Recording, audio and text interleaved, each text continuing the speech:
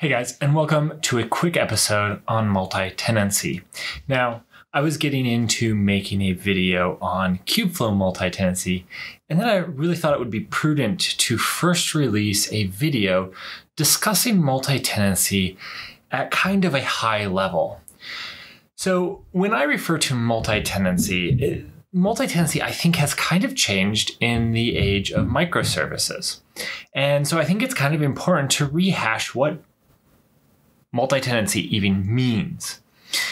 And really, the reason I think this is important is multi-tenancy and its requirements change drastically when looking at the different types of multi-tenancy, and some are much harder to make than other forms of multi-tenancy. So if that sounds interesting, if you'd like to explore this subject with me a little bit more, please stick around, watch this episode, and feel free to leave comments down below and continue this discussion on Discord. 3, 2, 1, 0.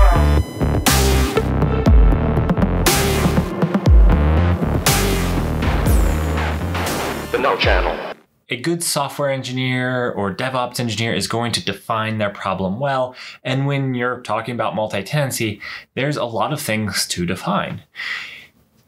How I classify multi-tenancy into 3 categories. So the first is classical multi-tenancy, what everybody referred to as multi-tenancy 5 years ago. The second is internal multi-tenancy, and the third is external multi-tenancy. Now, I really not going to delve too much into classical, but in each one of these broad categories, there are subcategories as you can break it down a little bit differently. Let's talk about classical multi-tenancy first. Classical multi-tenancy is where you have multiple tenants on the same server. So think of a monolith. And for this, we're going to think of a banking app. We all log into the same monolith server. That server serves all of us the same, but it keeps our data private and secure. So you can't access my funds, I can't access your funds.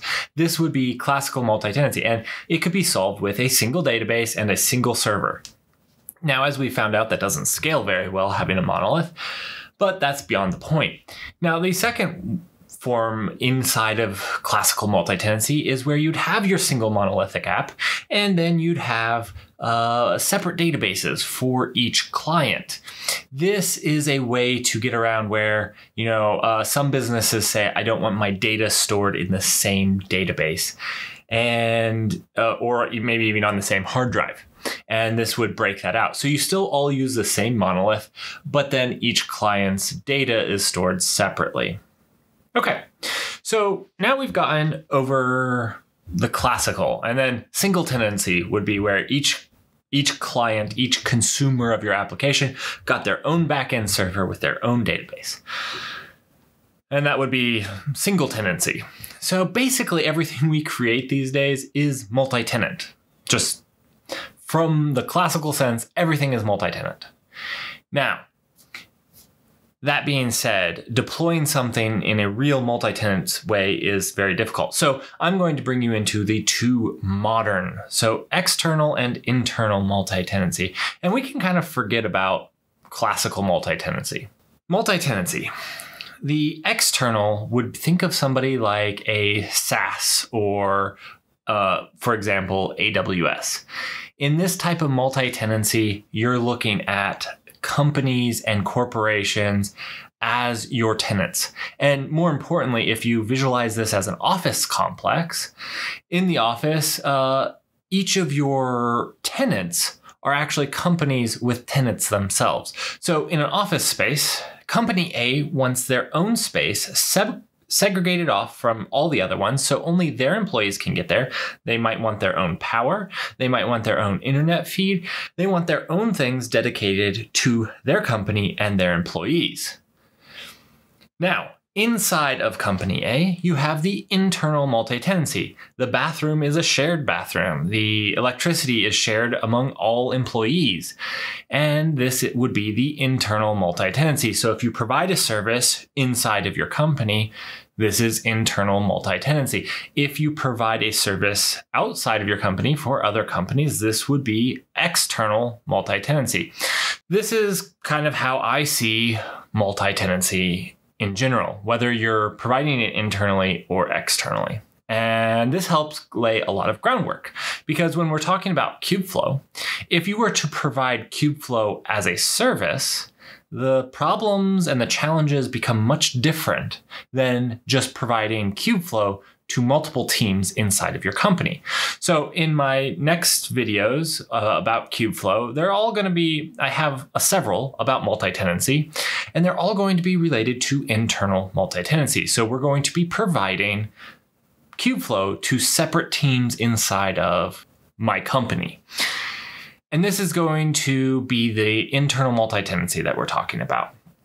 If you wanted to provide Kubeflow as a service, now you have reached an entirely new scale and new challenges. Not only are a lot of corporations going to want their Kubeflow running on their own servers with dedicated resources, but they're also going to want a way that their employees can log into their Kubeflow.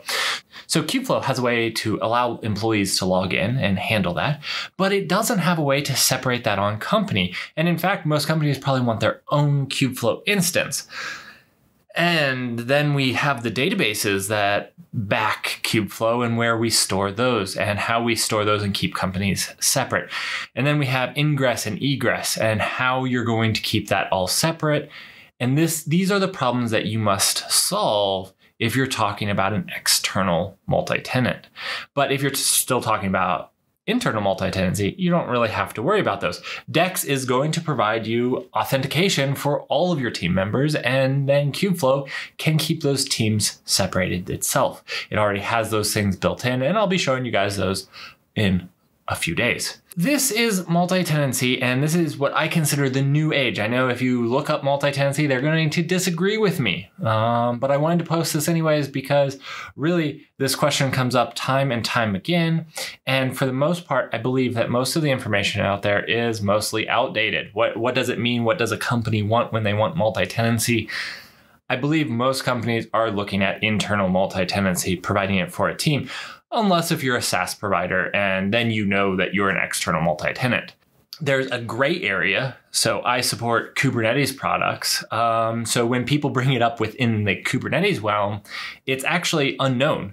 Are you trying to provide Kubernetes as a service, or are you trying to provide Kubernetes to your team? And so this is why probably for me, it's a little more confusing than a lot of people, because people aren't then clear on whether they're talking about a SaaS solution or external multi-tenancy versus internal multi-tenancy. And again, they're just vastly different problems. And I think that separating them there is good enough. If you're talking about internal multi-tenancy, now you can dig into that problem, but you can also avoid digging into the vast other problems. If you're talking about external multi-tenancy, you need to start there. And really the internal multi-tenancy problems aren't even your problems. That's the problem of Kubeflow. You have to worry about everything else. And the people using your solution, your SaaS solution, will use Kubeflow's built-in native multi-tenancy for their teams. All right. So that was as fast as I could, multi-tenancy, just a quick discussion. I hope that you liked it. I hope that you found it useful. And if you like these quick discussions, let me know in the comments below. If you want to keep this discussion going about your multi-tenancy needs and maybe how I missed a scenario, join the Discord server and start a conversation on it. I would love to have further conversations with more people. That's how I learn, is by talking to other people who have experiences different than mine. All right, that's it for me today. Thank you. Please like and subscribe, and I will see you in a few days for Kubeflow Multi-Tenancy Part 1 Users. Kubeflow allows you to have employees log in, but it doesn't allow you to separate them based